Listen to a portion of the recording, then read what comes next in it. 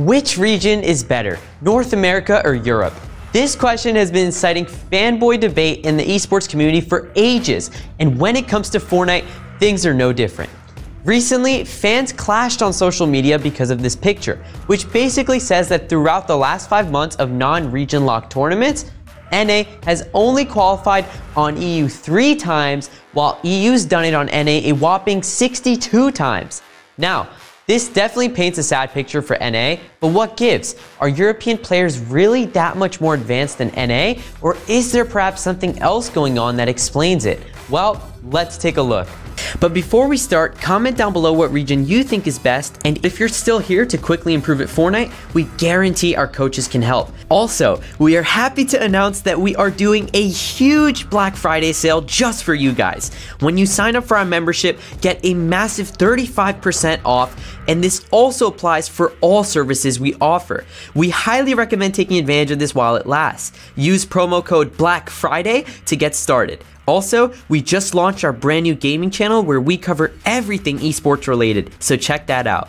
Also, we have just released our brand new Clix Mastery course where Clix shows you how he went from grinder to pro and teaches you all the strategies he used to get there. So check out ProGuides.com today to get full access. Now let's get into the discussion. So, fair warning, this won't be that scientific or anything, but at a first glance, the most significant difference between these two regions has to be the size of their player base.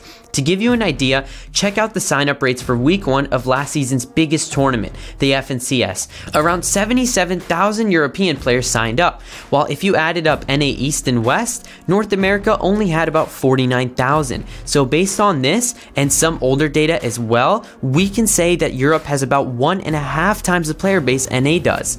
Alright, so Europe has a higher population, but how exactly does that make them the better region? Well, simply put, a higher population equals more potential for better players. There are other things that can shape player skill too, which we'll get into in a bit, but for the most part, this population theory plays a massive role. We can see a bit more evidence to support that theory when it comes to open qualifier events. Specifically, players on EU tend to require more points to qualify than they would on NA. Of course, NA is divided into 2 regions while Europe isn't, so that does muddy the waters a bit. But for instance, to qualify for the October DreamHack semis, you needed 378 points on EU, 360 on NA East, and 327 on West. So the smaller the region, the easier it becomes to qualify. And that's just one example, but it holds true for other events too. However, as we hone in on the upper echelon of players, like your top 50 pros, I gotta ask, do you guys really notice much of a difference in how they play? Sure, there are subtle playstyle characteristics, but overall, skill level wise, are they really that far apart? I personally don't think so. So overall, the population difference is probably the most meaningful argument you can make as to why Europe has better players, and I tend to agree. But as you go deeper and look at the top 50 or 100 players, it's hard to make the argument for one region or the other. But moving on, the next big topic of contention that gets brought up when discussing these two regions has to be how they practice, and more specifically how it's shaped their playstyle and skill level to this date.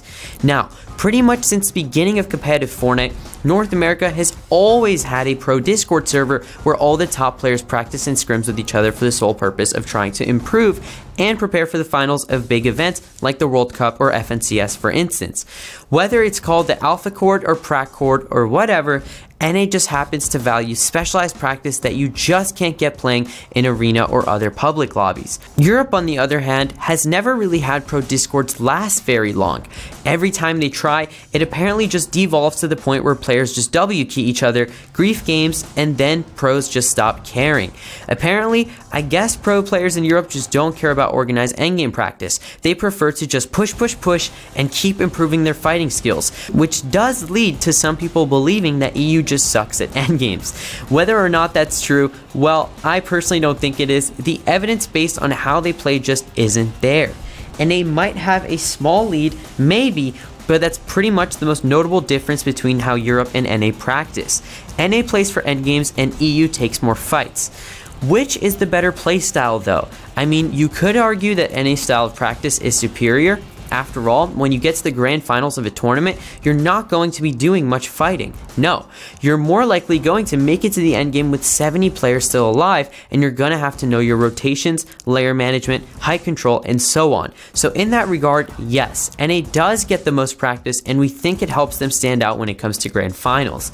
However, Europe might be onto something with their pursuit of fighting practice. I mean, think about what qualifying for large events has come to in the first place.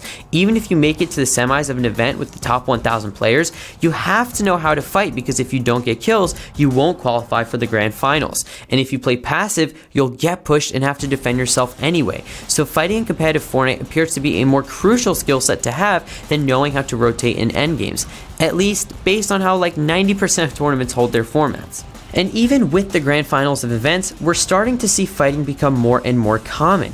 This passive playstyle that NA pioneered just seems to slowly die off. For example, if you look at the winners of Season 4's FNCS and NA, Reverse 2K's team was not afraid to take fights throughout the event, and it paid off for them. They ended up with the most eliminations, won 0 games, and still took home the first place prize. So if you ask me, NA definitely gets great endgame practice, but the way most tournaments are formatted, players across the pond are definitely doing something that NA might need to take a page from. Finally though, we gotta talk about the tournament results. Now when it comes to events, in-person tournaments are king, but 2020 sucked and it made it so we haven't seen any recent LAN events. Still, looking at the past, there are a few we can kind of analyze. ESL Katowice, the World Cup, and DreamHack Anaheim. ESL was pretty international with Europeans, American players, and even some from Asia, and for both solos and duos, North Americans won. But still, the overall results were pretty evenly mixed. I don't think we can conclude anything from this one. Next, the World Cup featured the best from all around the globe. And in solos, NA definitely held better average positions on the leaderboard. But for duos, it was again another even mix. Overall, NA definitely did better at the World Cup. And finally, for DreamHack Anaheim, the most recent offline event, Mr. Savage represented Europe and took home first. But beyond that, the results weren't in one region's favor or the other. We can't really draw any reasonable conclusions here. So in summary, looking at the large, international offline events we've had in the past, we just haven't had enough events to notice a pattern, which is why we have to look at online events. Now, if we have to take another look at that picture we saw at the start, it blatantly shows that EU kind of rolls over NA when it comes to online qualifiers, but there's no way Europe is just that much better, right? Because again, when we look at how these pros actually play, like comparing Booga to Mongrel or Clicks to Benjifish, they're not that far off from each other.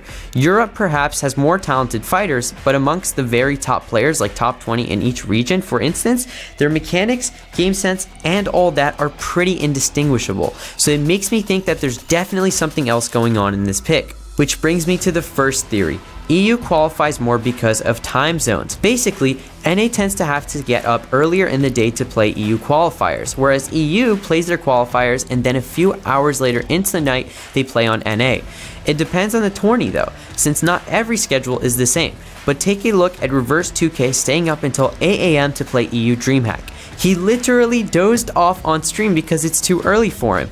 And let's be real, most pro gamers don't have a quote-unquote normal sleeping schedule. They get up later in the day and stay up late at night. So in that regard, I do think Europe has a slight inherent advantage when it comes to competing on NA. Still, plenty of NA pros compete on EU every chance they get. So it's not like they're not trying or anything. Maybe Europe is just that much better. But another theory is ping, as there is some evidence that EU tends to ping better to NA than NA does to EU. Is this true? Well, maybe just slightly, like you usually see Benji get around 70 ping to NA, but Booga will usually go into the 80s and 90s. But is that the difference maker here? Personally, I don't feel like it holds water, but we have to bring up NA West again. Because of course, they get like 150 ping on European servers, so they almost have zero chance of placing anything significant there. And West does make up a considerable fraction of the total NA population, about 30%, with a ton of incredible players like Epic Whale, Arkram, and Reet. And the fact that some of NA's best can't even reasonably compete on EU definitely plays a part in that 62 quals versus 3 we showed in that picture. So, can we call either NA or EU the superior region? Well, it almost seems as if there's almost too much to consider when comparing the two. Like sure, we can point to the population differences and how the EU is dominating the online circuit, but online tournaments have their own problems and we just haven't had enough recent offline events to come up with a definitive answer. Anyways, what do you guys think? I know it's a contentious topic, but let us know in the comments which region you think wins. And if you enjoyed the video and want to see more like it, give it a like and subscribe to the channel with notifications on so you don't miss out. Thanks so much for watching, guys, and I'll see you in the next one.